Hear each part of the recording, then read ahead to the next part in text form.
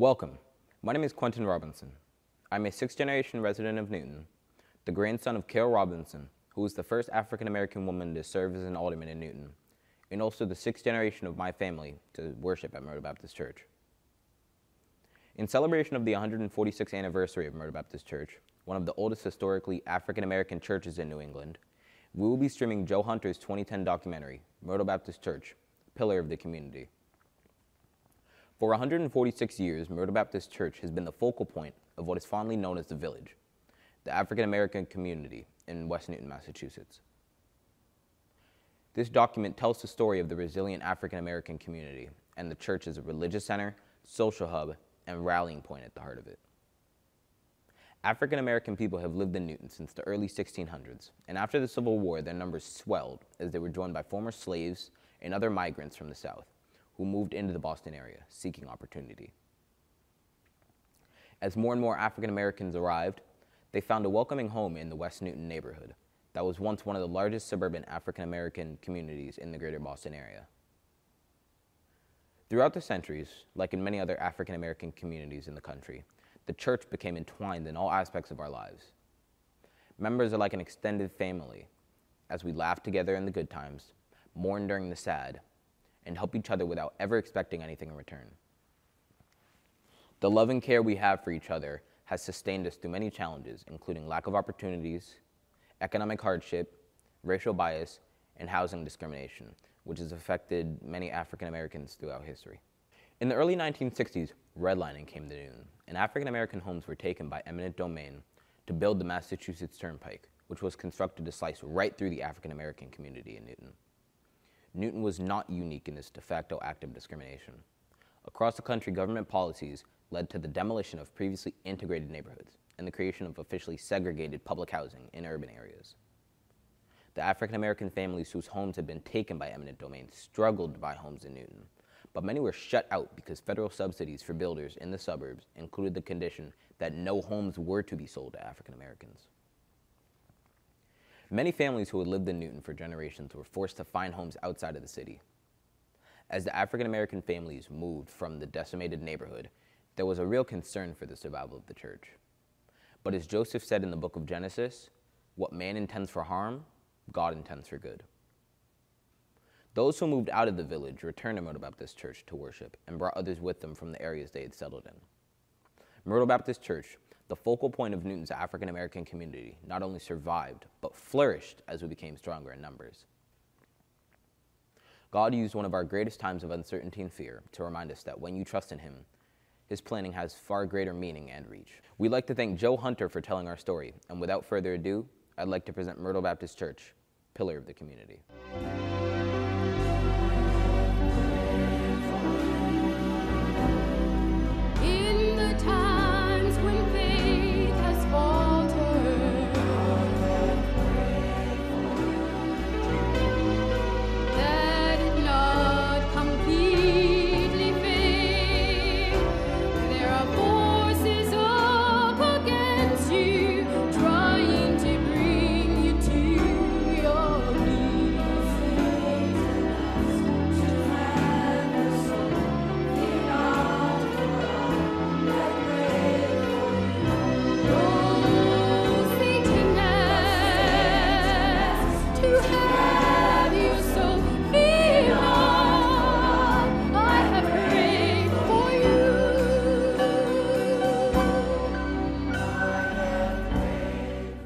Sometime between 1867 and 1870, Louisa Magruder Addison and her husband Benjamin moved to West Newton, Massachusetts. She brought with her one of her most precious possessions, carefully folded in a homemade silk purse, her certificate of freedom, a document issued in 1849 by Prince George's County, Maryland, proving that she was free. It was a document that the Emancipation Proclamation had made unnecessary for travel outside her home state, but she kept it close by, just in case. Louisa and Benjamin Addison were in the vanguard of a steady stream of African American migrants from the South into the Boston area. Like the Addisons, many found their way to Newton, a rapidly developing suburb west of Boston that was easily accessible by railroad. In the years after the Civil War, the trickle of African American migrants became a torrent. Newton population records show 14 black residents in 1865. By 1875, there were 130 African American residents. And by the turn of the century, the city was home to one of the largest suburban black communities in Greater Boston.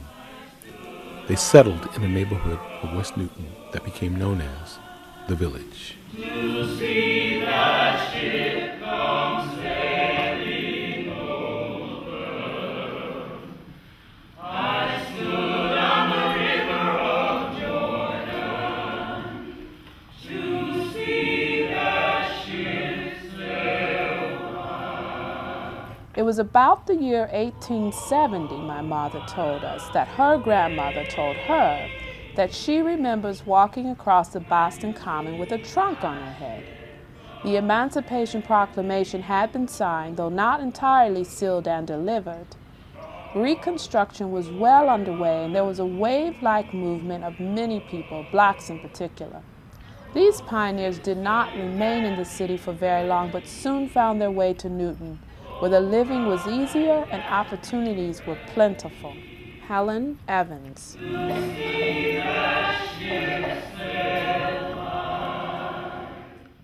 It was a direct result of national patterns of movement and immigration, and it was a result of the Underground Railroad bringing some African American residents north.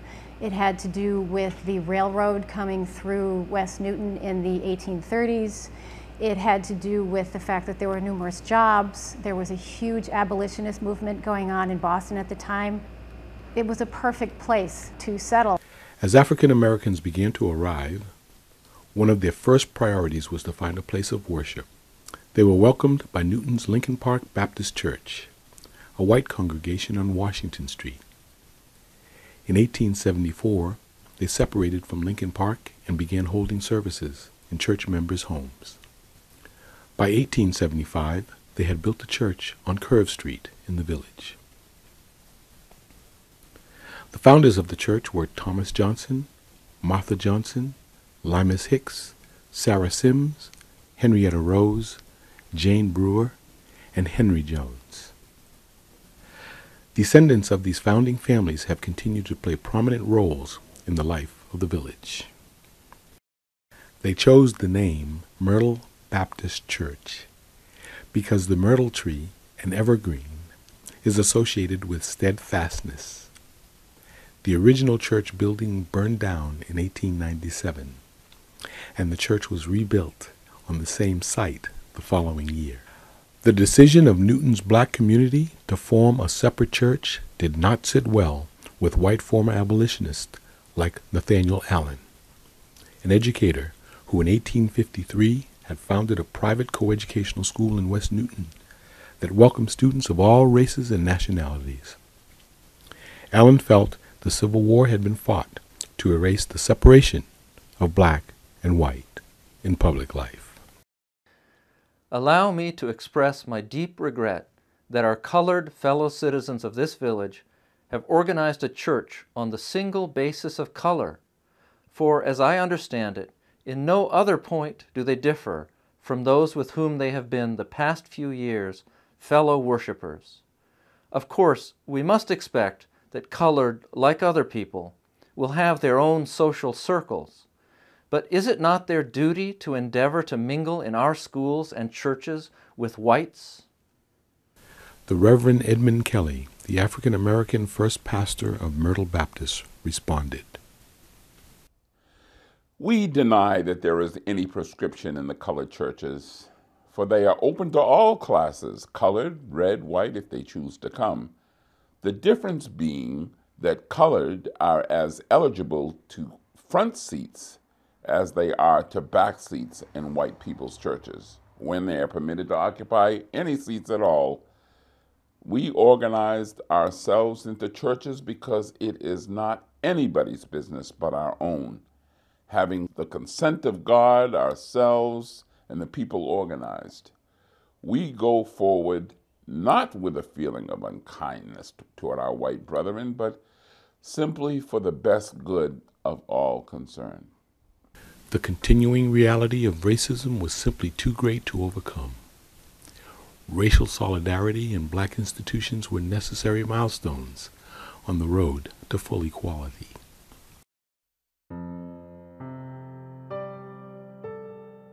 The village, with Myrtle Baptist as its social and religious center, continued to grow and develop in the first half of the 20th century, becoming a welcoming home to as many as 60 families.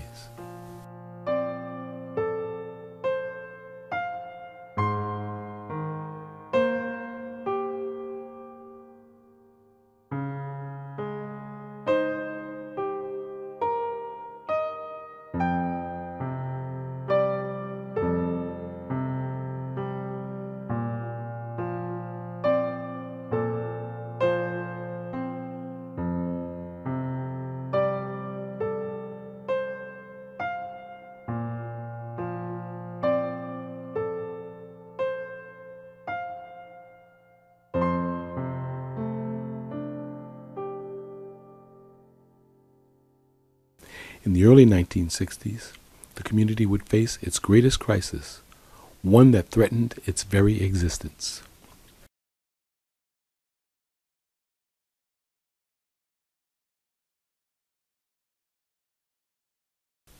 The village consisted of 6 streets: Prospect Street, Curve Street, Hicks Street, Douglas Street, Sims Court, and Virginia Road.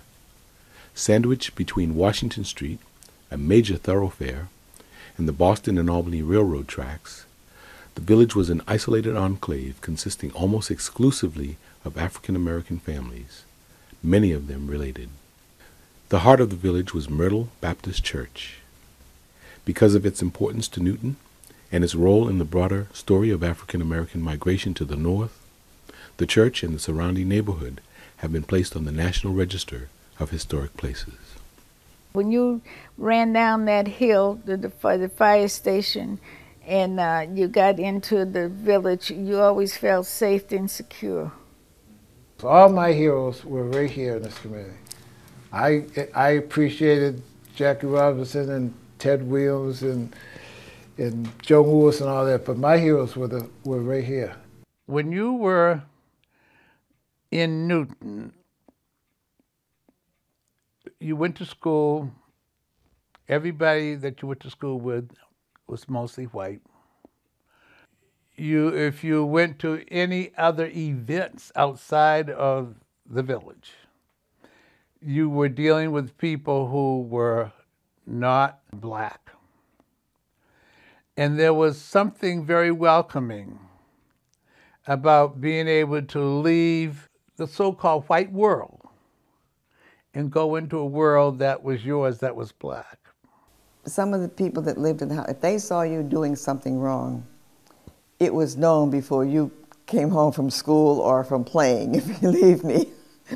It didn't stay quiet. You'd get home, oh, I heard you did so-and-so, or you were in school too long, or taking your time getting home.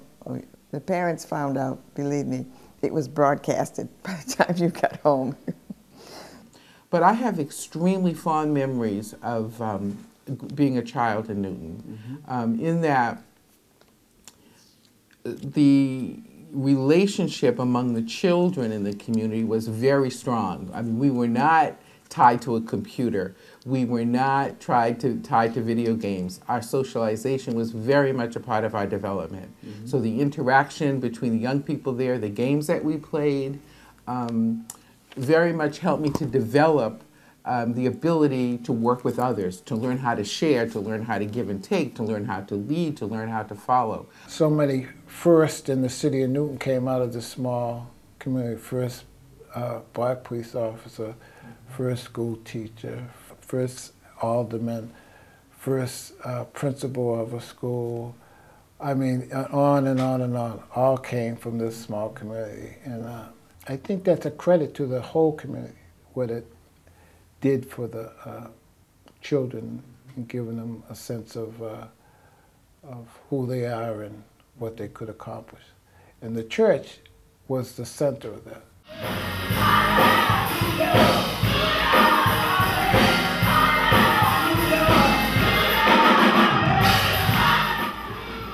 attribute that cohesiveness to a remarkable group of people, and a historically remarkable group of people.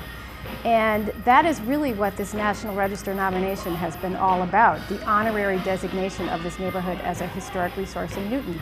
But it is the history of this congregation that makes this area so unique and so valuable, and full of amazing stories.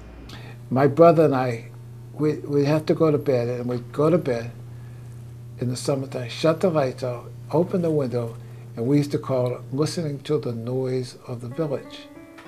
And we'd listen, and you could hear, we could know, my brother's house, a lot of people would gather on his porch on summer nights, and they'd be laughing and talking, and we'd say, oh, that's Alfred. Oh, I hear Wani.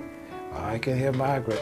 And then there was a house up the street where there often was kind of domestic fighting and stuff, and we could hear, oh, they're at it again. You could hear them yelling. And it was just, I used to just sometimes just fall asleep, lean on the windowsill, listen, and then to the noise of the village. This wonderful place that I love so much. Right through the middle of our community was a Cheesecake Brook. It's underground, but there were places where it was open, and we used to go down in the brook and play, and there were rats and stuff down there. But we had so much fun stealing peaches from some of the people's trees and just having a great time. The West Newton Colored Giants was a baseball team that was made up of men from the village. And it was as important to us as the Boston Red Sox are today. And the thrill would be, they played at the West Newton Commons, which is located just off of West Newton Square. And it was the twilight games, as they called them. And it was, there were so many people that would come to these games. It was, like a real event. There were a couple of players who could have, if they had been able to play professional baseball then, would have been drafted because they were that good. And the church has played so many roles in the lives of its members. Your sadness can't touch my gladness. Your war can't touch my peace. Your agony can't touch my ecstasy. Your brokenness can't touch my healing. And your pain can't touch my joy.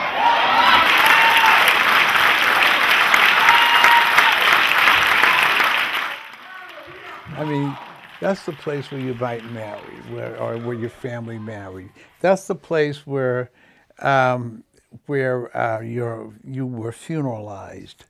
That's the place where you remember such joyful times, in your youth, or your Sunday school, and your youth fellowships, and the fun things that you did during those days. It's such a wonderful, wonderful feeling to be able to come back to some place that has had that kind of impact on you. And it's like coming home again. If the oldest member in the congregation would make yourself known. Let's give her a hand. How old are you?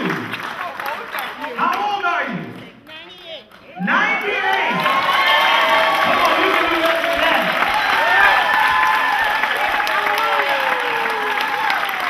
We would like to ask you for permission to begin this celebration. Can we enter?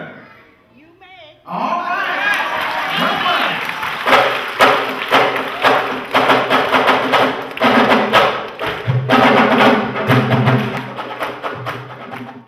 It doesn't take long to start to lose your history and get it distorted. And also, a lot of us who grew up in this community are getting up there in age, and you don't have that connectivity of the people that actually lived here during some of the times that we talk so much about. So it's important that we pass that on.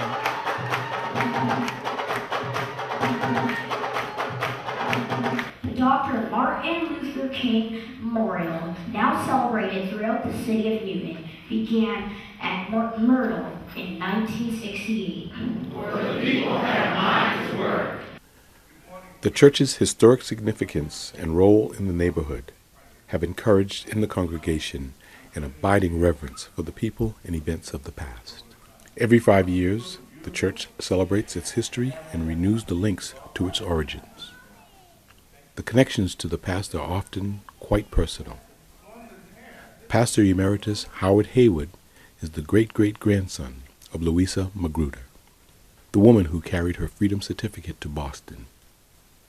His wife Katie is the great-great-great-granddaughter of Martha Johnson, who walked across the Boston Common with the trunk on her head and was one of the founders of Myrtle Baptist Church.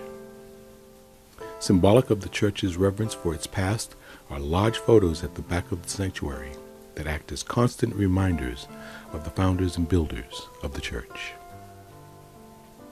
This picture is a picture of the Daughters of Myrtle. This organization is the oldest organization in the church. It was started back in 1921 when the pastor was having a bunch of guests come in for a program, and he wanted to prepare luncheon for them. So he asked a number of the younger women in the church, would they do that? And from that time on, they continued to meet, and they called themselves the Daughters of Myrtle. So my mother is here.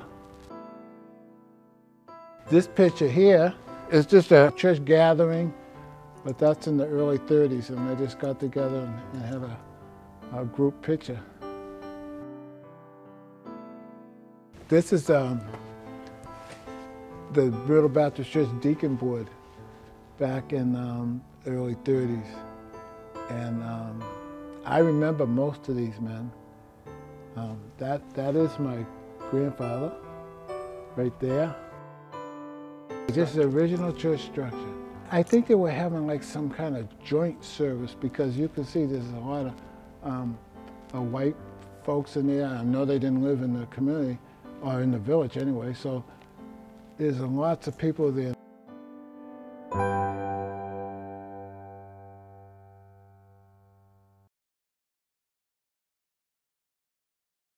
On March 5th, 1962, ground was broken for the extension of the Massachusetts Turnpike from Route 128 on the western border of Newton into downtown Boston.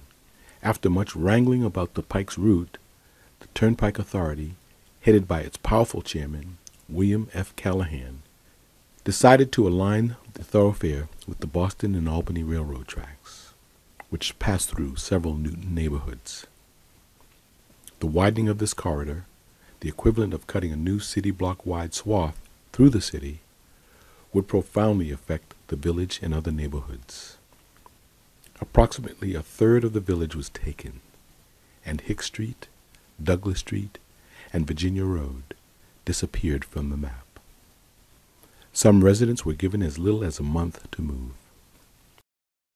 I think there was a collective gasp among the residents that this is something that is going to radically change our lifestyle, our lives. The news was coming in dribs and drabs. People who even were homeowners didn't really know, are they going to be compensated? Are they going to be compensated fairly for their property? Indeed, where can they live? What are their options? I would say most people definitely wanted to stay in Newton. Did not want to venture out beyond, because Newton was home. I mean, Mom talks about being third generation. I mean, black people have been in this community since well before the turn of the century.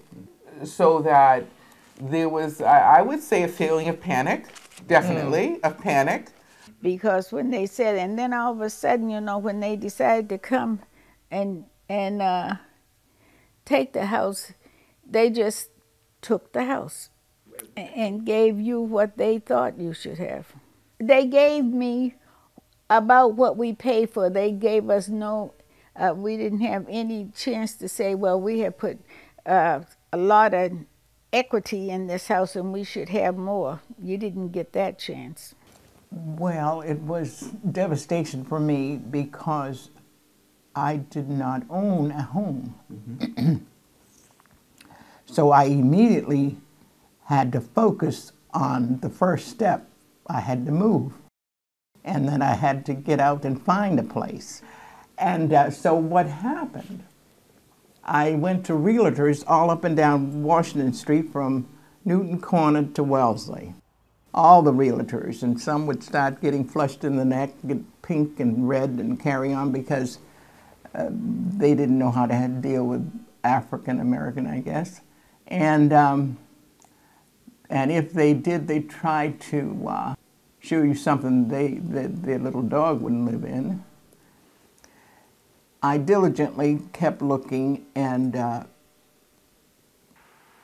I got to the end of my road of doing it on my own when and I can't recall the person that just mentioned fair housing. When I called fair housing, they immediately gave me a list of homes that were listed without any apprehension of what color you were. And this was one of the homes that was listed, the one I've been in for over 45 years. Since the toll road, I've been here. When I called to make an appointment and they saw me, they were lovely. Never anything, it just fell right in. Everything worked accordingly. After getting this house, when I was waiting for the bank's report on our background and all, and I didn't know, I had never bought a home before, so you didn't want to be over anxious and you didn't want to act like you didn't know anything. So I just waited around and I thought, oh my goodness, this is taking a long time to let me know if it's passed. You know, I've talked to the owners, that's okay. Now what's this bank all about? And so I called. I gave him plenty of time and I called. And I was speaking to the vice president, who his words were, I'll never forget it, could you find a house in another area? Now, mind you, I had already talked with the owners of the house I wanted. And I said to him no, and I wanted to speak to the president. And when the president got on, I told him, is my credit all right? He said, fine. I said, well, that's the house. That's the house I want. So then it fell right into place.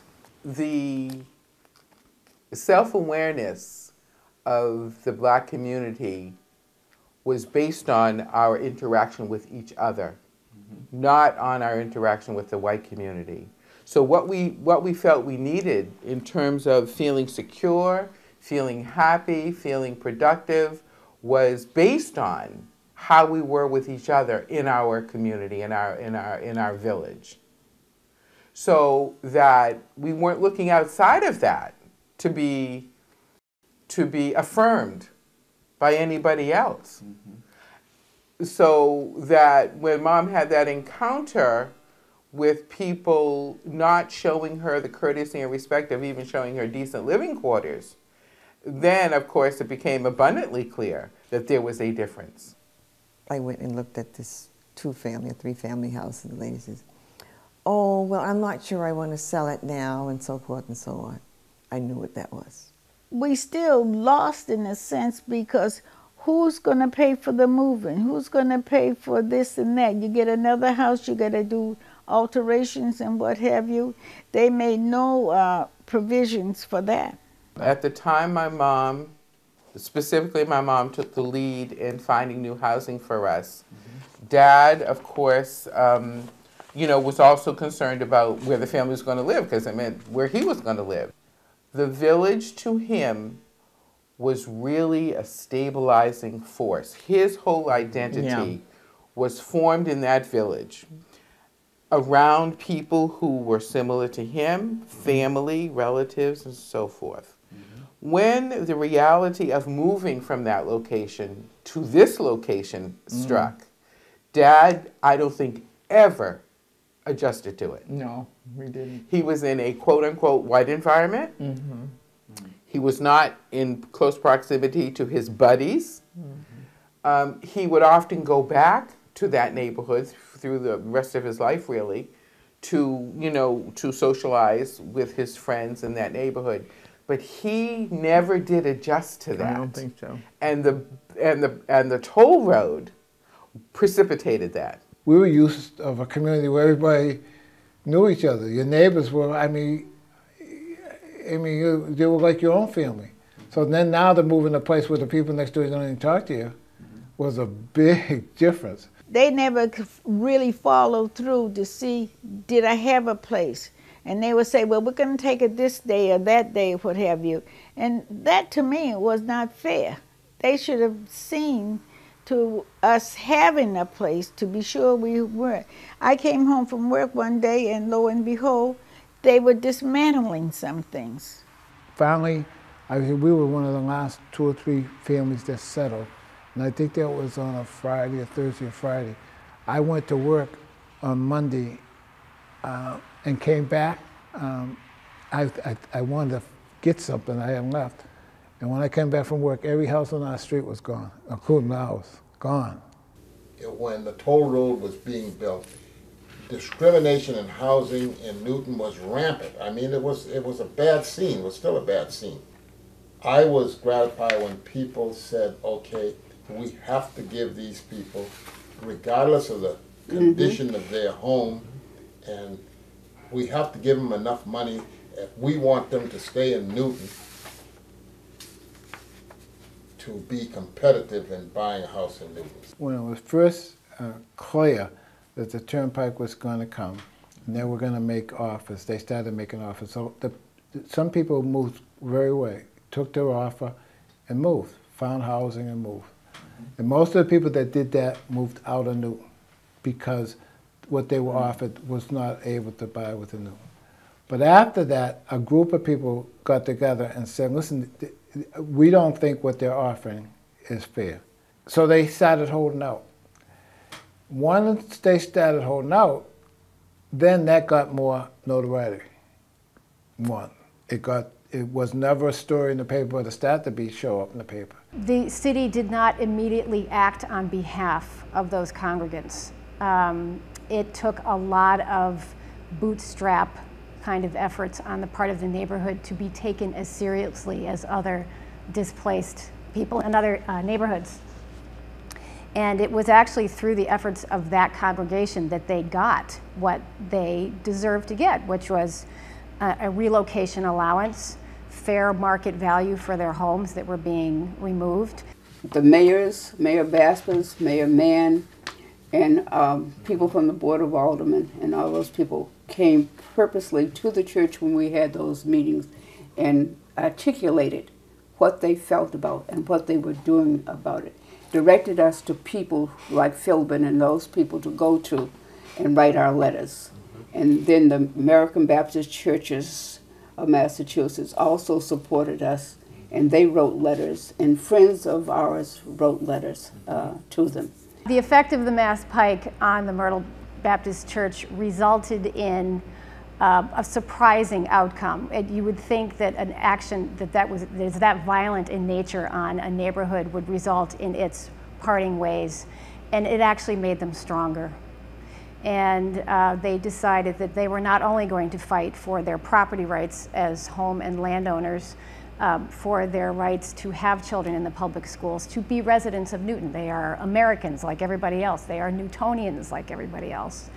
And they worked very hard to make sure that they did not lose the heart of their neighborhood, which was the church and their congregation in the process.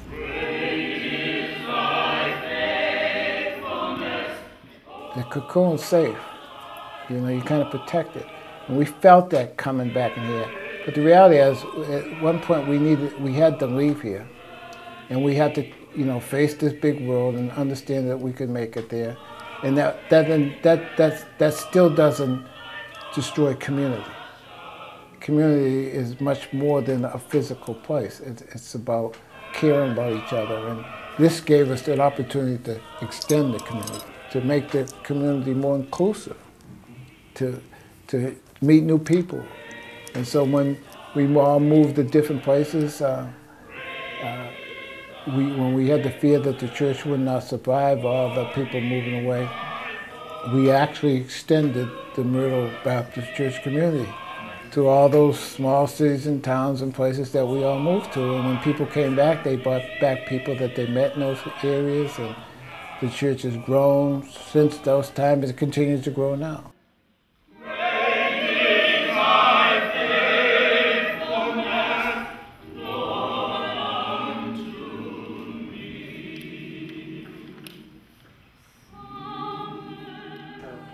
And I almost said, sometimes I think God works in mysterious ways, but I think that toll road was telling us that I have maybe, like, I have blessed you as a community with this wonderful spirit, but you can't keep it to yourself.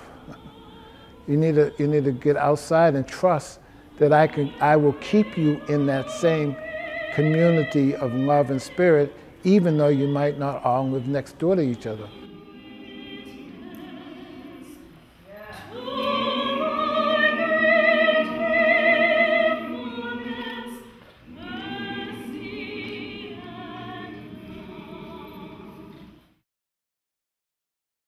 As Myrtle Baptist Church faces the future, there is a feeling that another chapter in its illustrious history is about to be written.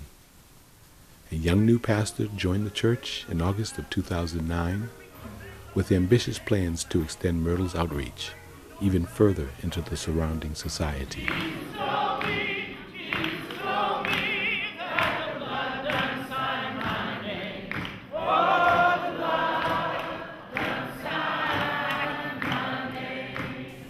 And so, what began as an act of turning inward to the protections of the village becomes, at the beginning of a new millennium, a turning outward to the wider world, where the church's lessons of community and caring are more important than ever.